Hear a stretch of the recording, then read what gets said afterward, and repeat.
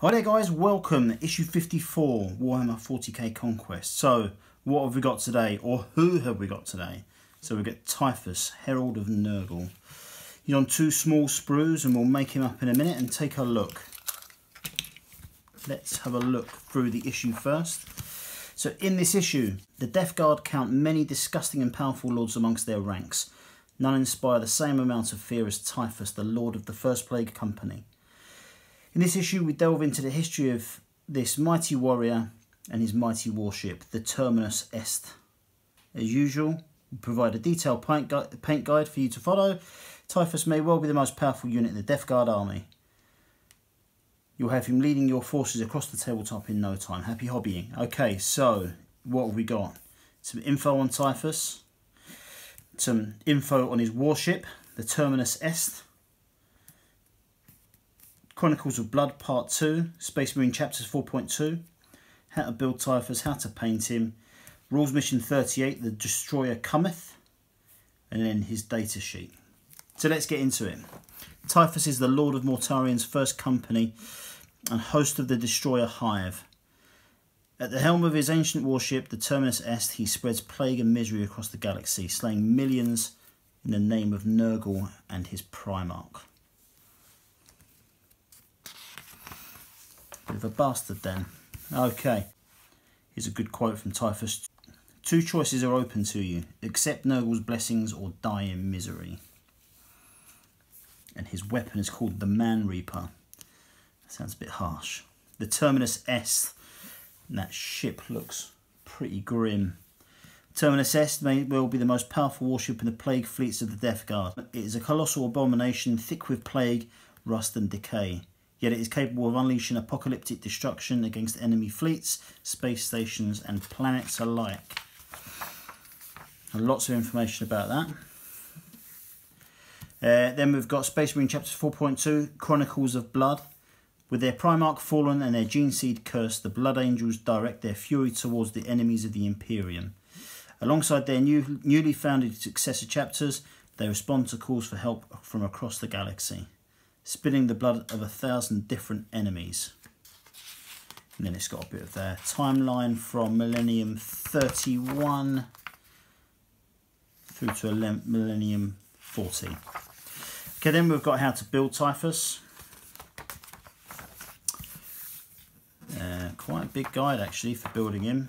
Quite complicated, I suppose. There are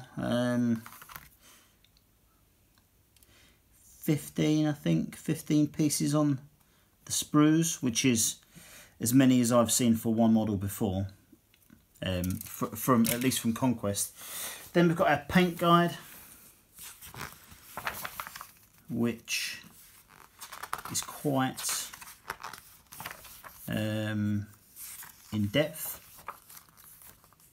so we'll get him to a good standard with the paints we've got already. Right, then we've got Rules Mission 38, The Destroyer Cometh. Poxwalkers rise in their hundreds, their twisted forms pushing rubble and ruin aside as they lurch forwards with ever greater strength and hunger. The Herald of Nurgle has arrived. Typhus, in all his terrible glory, marches on Kalon. His Man Reaper thirsts for the blood of the hated Ultramarines. Whoa. Right, okay. So what have we got battle-wise? Typhus must be stopped before his rampage brings ruin to what remains of the Second Company's defence of Kalon. To this end, a small unit of Space Marines have breached the Death Guard's lines, intending to take on Typhus and his hordes of Poxwalkers. So we have got the deployment. The deployment zones are shown on the battle mat.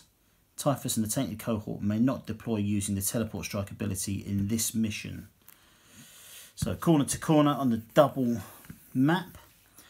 And the armies are Typhus, the Tainted Cohort, 7 Plague Marines, the Chaos Rhino and 12 Poxwalkers, up against the Captain in Gravis armour, 5 Reavers, 5 Space Marine Scouts, 2 Inceptors, the Librarian and 3 Aggressors. That is quite a big. There's some really heavy hitters in there. So you've got Typhus, you've got the Tainted Cohort. They're no mugs. You've got the Rhino. You've got a captain for the Space Marines.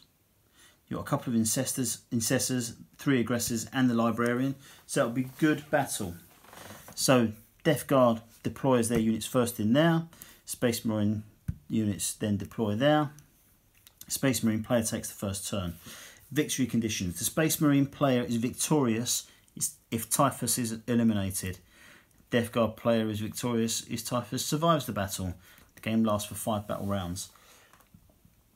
Now I don't always enjoy this type of battle where you've got to eliminate one enemy, especially if it's quite a tough one like Typhus, and especially when he's got some decent forces on there as well. See, I tend to think, and I know it's down to the Space Marines to do something about it, but I think that the odds are always stacked in the favour of the defending units. Anyway, so then we've got Typhus's data sheets. Movement of 4 inches, weapon skill 2 up, ballistic skill 2 up. So that's good. Saves on a 2 up as well. Leadership of 9. Yeah, very good. Let's have a look to see what his Man Reaper does. Damage 3. Wow. Armor pierce -3, damage 3. That's tough. He's got a Destroy Hive pistol, which does 1 damage. Blight grenades as well. Right, okay. So that's what we've got for this week. Let's have a look to see what we've got in the next couple of weeks. So next week we've got Mechanica Sector. So we've got Alchemite Pipes. That's nice. And then the following week we've got Space Marine Reinforcements. 1, 2, 3, 4, 5, 6, 7, 8 models. That's awesome. That's a really good issue 56.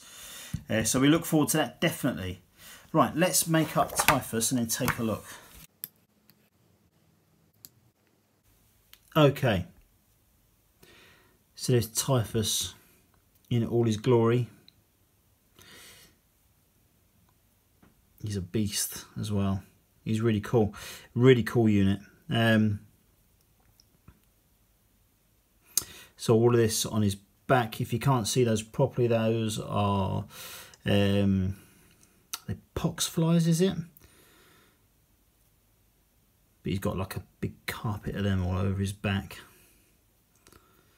But yeah, an excellent miniature, really good, and a really good issue as well. So it's a very good issue this week. So that was issue 54. I'll see you next week for Alchemite Pipes. I'll see you on Wednesday. Ta-da!